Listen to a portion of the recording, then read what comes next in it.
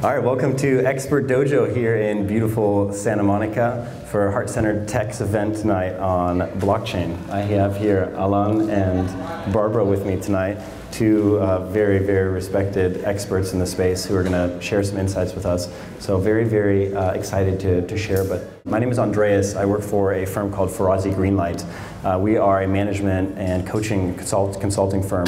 We work with executives and leadership teams in the largest organizations in the world. As a follow-on to the application of the city being distributed, is it all on a single blockchain, or are there multiple different blockchains for the different components?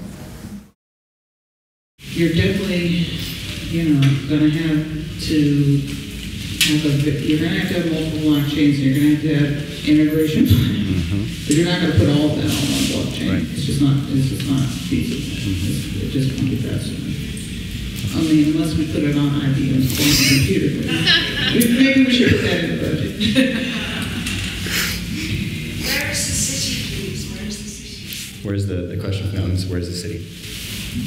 It's in the Bahamas. The city's in the Bahamas. So they're creating a model, and the Bahamas is very excited about it. And they said, if this works, we're going to take this to other places in the Bahamas. If you need anybody to test things out in the Bahamas, I'll happily go complete some transactions. I'm available. Design thinking, you're available as well? Yeah. You're available as well.